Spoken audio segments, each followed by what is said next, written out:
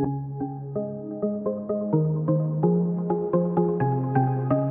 everyone, I'm Kat and welcome to my channel, Naturally Beautiful Girl. So today we are going to be doing another video talking about lipsticks. I know I've been talking a lot about lipsticks recently, but I truly do love lipsticks, and fall especially really makes me think about lipsticks and wearing fun lip colors. But the video I'm going to be bringing you today is about some new lipstick formulas that have launched. So Ilia launched their Color Block lipsticks, Alima Pure launched their Velvet lipsticks, and Well People launched their Optimist Semi-Matte lipsticks. And so I have one of each of those lip formulas. So what I want to do in this video is give you a review of them, compare them, give you my thoughts on them.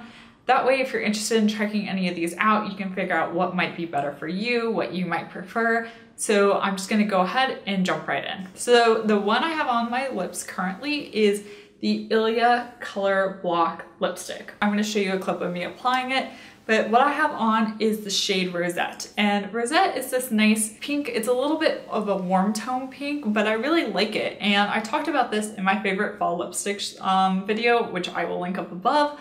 But I really like this color, and I really like this formula. I tried the previous Ilia lipstick formulas. I tried their lip tints, their previous version of their lipstick, and their lip crayons.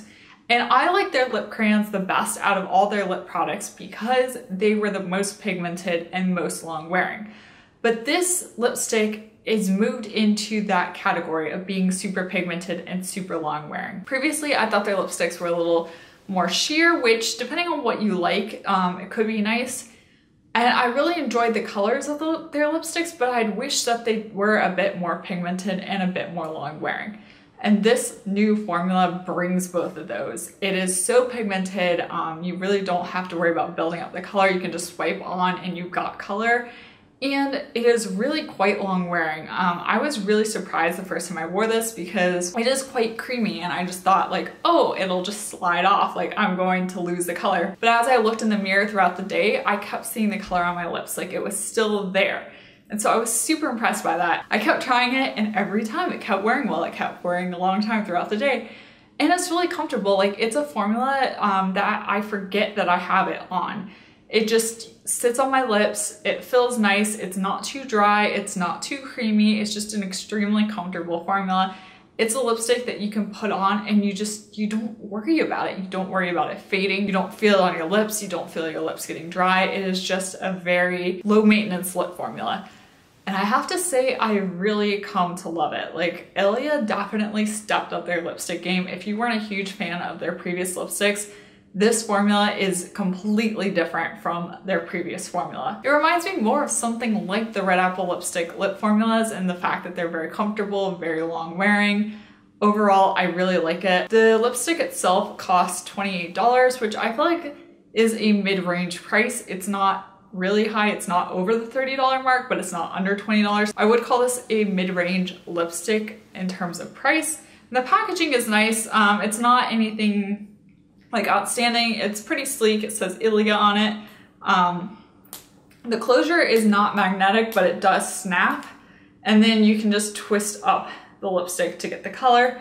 And then on the bottom of the bullet, it shows like a little stamp with the color and also gives the color name. It was a little tricky for me to pick out the color of this lipstick. There are a number of pink shades that look very similar, and I'm still not really sure what the difference is between them.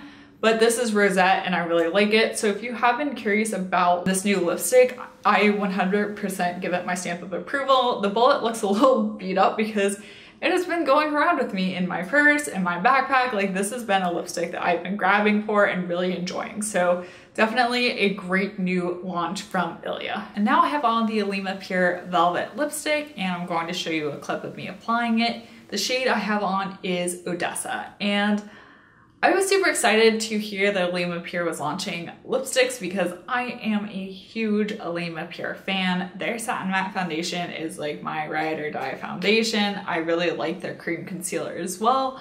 So I was like, yes, when I heard they were coming out with a lipstick, I'm like, this is going to be amazing. And I have to say, I am a little bit disappointed with this lipstick, and I'm going to get into why.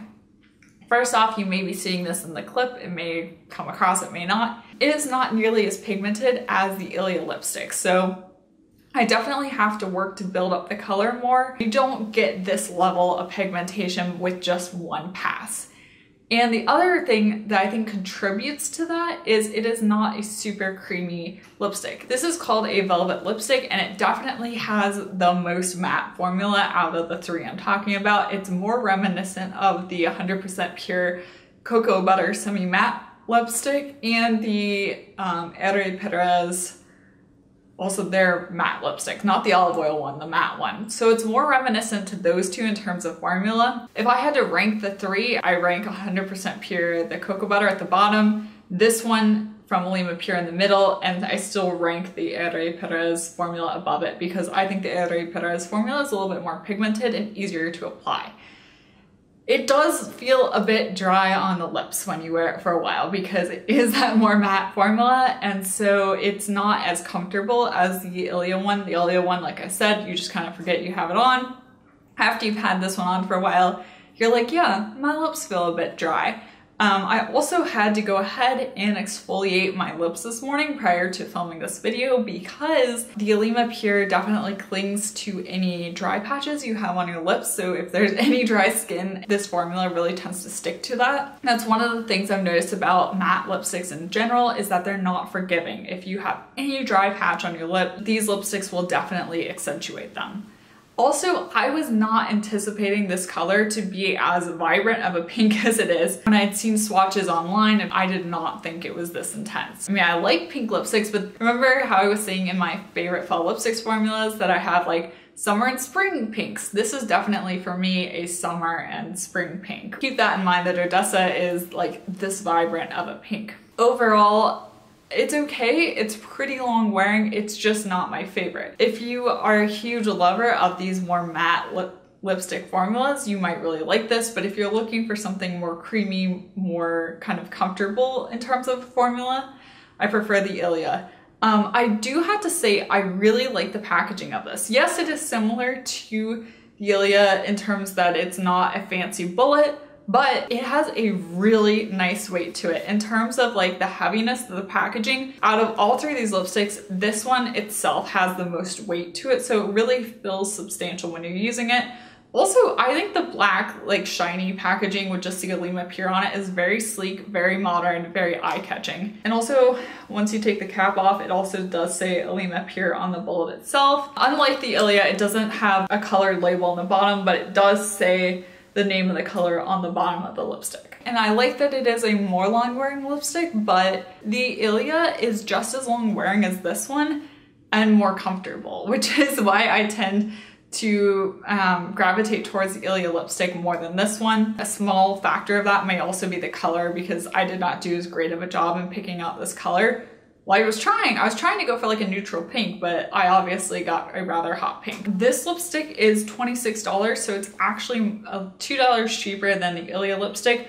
Unlike the Ilia lipstick as well, which has a huge range of colors, this only comes in 4 colors. There's what's entitled a warm soft red, a light peachy nude. This is called a cheerful rosy pink. I would say more of a vibrant rosy pink, and then there's Olivia, which is a vibrant buildable red. Well, so if you're looking for a lot of options, there aren't. I should mention as well that all three of these lipsticks do transfer because they are a bullet lipstick. They're not a lipstick that dries all the way down. The final lipstick I'm going to talk about is the Well People Optimist Semi Matte Lipstick. Once again, I'm going to show you a clip of me applying this lipstick. The shade I am wearing is Yeah.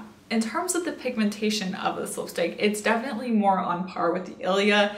It has more pigmentation, you've got more color payoff than the Alima Pure Velvet lipstick. As you can see, I'm not really having to build it up. And I've got a pretty intense color of this lipstick, so when I do a swipe, you can definitely see the color payoff with it. The formula is a little odd to me because it says that it is a semi-matte lipstick. In terms of formula, I thought it would be closer to the Alima Pure or to the Ebates matte lipstick or the 100% pure cocoa butter lipstick.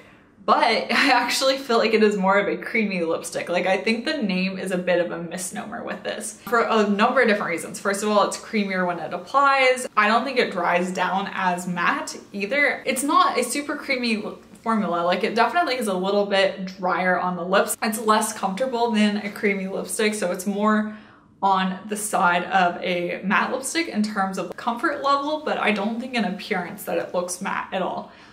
Also, it fades on me quite quickly. And I know I have a more intense color, but I have other lipsticks that are similar to this color that do not fade that quickly on me. It's kind of weird. I think it kind of straddles being in between a matte lipstick and a creamy lipstick. I really don't like it because I feel like it doesn't do either well. Like it's not matte in terms of being like long wearing, staying in place, but it's not creamy in terms of being super comfortable either. So it's just kind of in a weird space in between. I want to mention in particular that this shade, Yeah, here, I'm gonna swatch it for you here. I realized is quite similar to another lipstick that I own, and this is Kosas Royal. And they're not exact. This is Kosas Royal here, and this is the Well People lipstick in Yeah. But they're quite similar. Like the difference in the color between them is slight. I would say Kosas Royal is a smidge more vibrant in color, and that Yeah is a smidge deeper, but there's not much difference. And I know that the Kosas lipstick is more expensive, but it's a creamy lipstick that is more long wearing than the Well People lipstick. And the Well People is supposed to be a more matte lipstick. These are both very similar in color, so it's not an issue of just color fading. It is an issue of formulation. The Well People lipstick is $17, so it is under the $20 price points. I would clump it in the affordable lipstick category. I did a video about my favorite lipsticks under $20 recently, so this would fall in that price range, but in terms of formula, all those other lipsticks that I mentioned in that video, I prefer over this one in terms of formula. The packaging of this is interesting. So if you notice here, it's got this kind of gunmetal bullet, and you push the button on top and the lipstick ejects out the bottom, and then you remove the actual lipstick down here. And this whole thing has this kind of gunmetal gray packaging. So I have a couple thoughts about this packaging. First off, I like the gunmetal. I think it's unique. I think it really fits in well with the other Well People packaging. It's the same mechanism that the Fitglow lipsticks have and the Axiology lipsticks, two definitely more high-end lip formulas. I guess my thing with that is I feel like it has been done before, and I understand Well People trying to kind of reach that more luxurious packaging by having that mechanism, but the thing for me is that this whole packaging feels more inexpensive to me because it is quite lightweight. Like it does not have the weight that the Ilia lipstick has, nor does it have the same weight that the Alima Pure lipstick has. And yeah, it looks nice, but if you were to actually pick it up, it doesn't have much weight to it. When I first realized it had this kind of packaging, like the kind of ejection packaging, I was excited because I was like, oh, you know, it's gonna be a more affordable brand kind of going for that higher end packaging, but there is definitely a difference in this level of packaging, even though it's got the same mechanism when you compare it to the more higher end lipsticks. Overall though, not my favorite. I really have to put that out there. I think there are better lipsticks in this price range. I don't like the wearability of this lipstick, and I don't like how it feels on my lips. I don't think it's worth it, even though it's only $17. Out of these three lipsticks, if I have to recommend only one to try, it would be 100% the Ilia Color Block lipstick. That one has been my favorite out of the three. The order in which I prefer them would then be the Alima Pure Velvet lipstick, and at the bottom of the list would be the Well People Optimist lipstick. That's just my thoughts. If you've tried any of these, let me know what you think down in the comment section down below. I just wanted to give you kind of my thoughts, what I look for in a lipstick, and how these performed with regards to my standards for lipsticks. I know that everyone's looking for different things in different lipsticks. They like different formulas. They might not be as concerned about wearability and how long wearing they are as I am. So I just want to lay all that out there. Let me know what you think about all this, and if you're excited to try any of these out. And once again, thank you so much for watching, and if you like this video, be sure to give it a thumbs up and subscribe to my channel. Also check out my Instagram. I'll have my handle down below. I'm at naturallybeautifulgirl. And be sure to hit the bell button on YouTube so you see all my videos I post. I know that if you are subscribed but don't hit the bell button, you might not actually see all my videos. So I wanna make sure you get to see all my content that I create. And once again, thank you so much for watching, and I will see you next time. Bye!